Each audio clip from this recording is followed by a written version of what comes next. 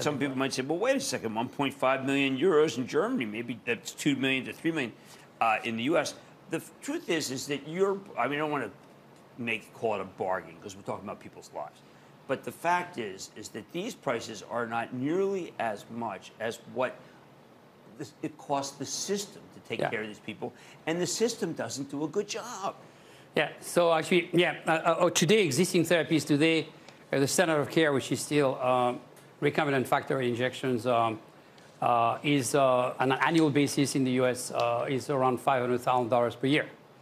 And actually some therapies, newer therapies, are even more expensive. So our plan is to, price the drug, to recoup our investment, at the same time to make sure that the healthcare system as a whole and the patients will be saving money when they use our drug. And also, we can talk about it if you want. We're going to have, payers are about to sign outcome-based agreements where we guarantee success. Right. And if the patients need to go back to prophylactic therapy later on, we will reimburse the cost of the therapy.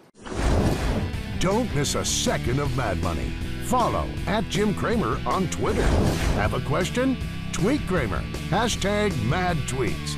Send Jim an email to madmoney@cnbc.com or give us a call at 1-800-743-CNBC.